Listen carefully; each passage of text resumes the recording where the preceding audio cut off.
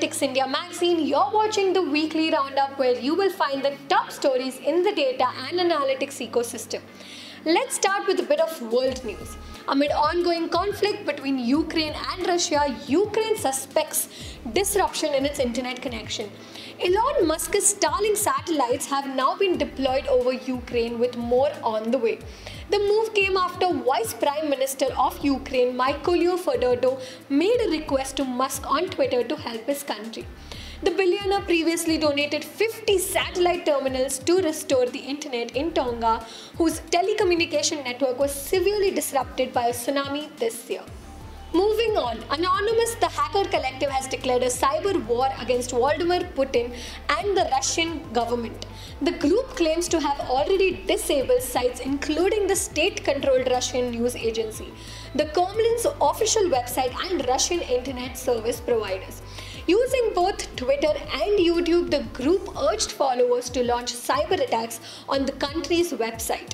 On Twitter, the group said, "We as activists will not sit idle as Russian forces kill and murder innocent people trying to defend their homeland." Two of the largest US semiconductor manufacturers, Intel and AMD, have suspended their chip sales to Russia. These restrictions are in accordance with the trade sanctions that the US government has implemented since Russia's invasion of Ukraine. Now, the new export barriers are targeting chips that will be used in the military and dual chips that could be used for both military and civilian purposes. This does not include chips for consumer devices like personal computers, mobile phones, digital cameras, and more. The ban will be in effect starting March 3rd. Coming back to India, the Ministry of Electronics and Information Technology has partnered with Google for a program called Appscale Academy to help a group of 100 Indian mid-stage startups to build apps and games of high quality. The startups were shortlisted after a lengthy process that judged their product applications, product quality, scalability, and innovation from among 400 applications. This will commence the inaugural class for Appscale Academy, which was launched in October last year.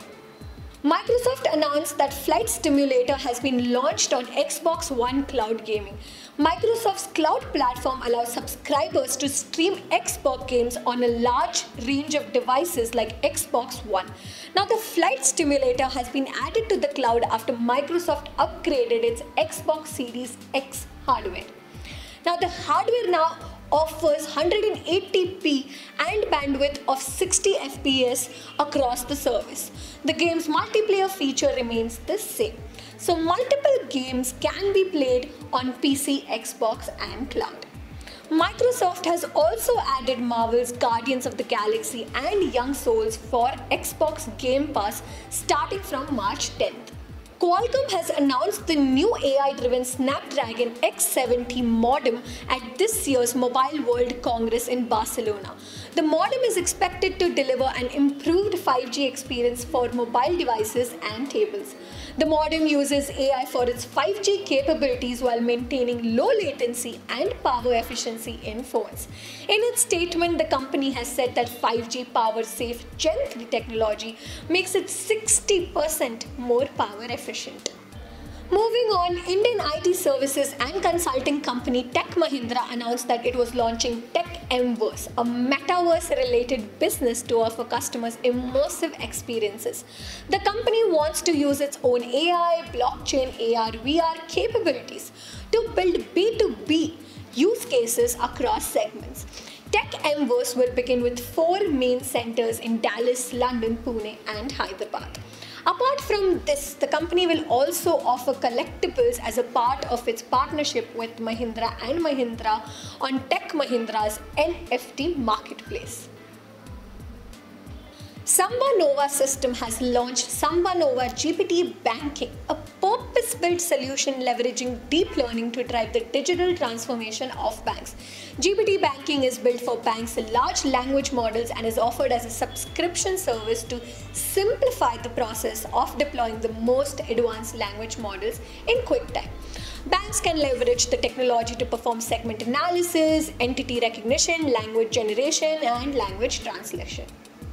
Moving on, Apollo Hospital has tied up with 8 Chili, a deep tech startup, to bring virtual reality to healthcare solutions. 8 Chili's Hint VR platform enables surgeons to consult with their patients in full immersion for a more informed consent and better patient outcomes.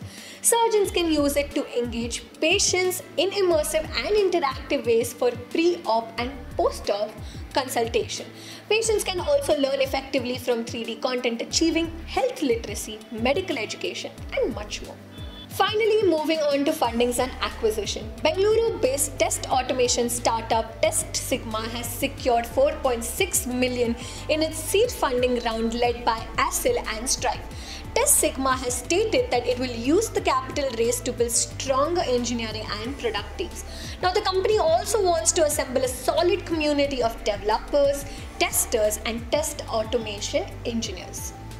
Taking forward from there, Appscale has announced a $650 million fund to invest in Indian and Southeast Asian startups.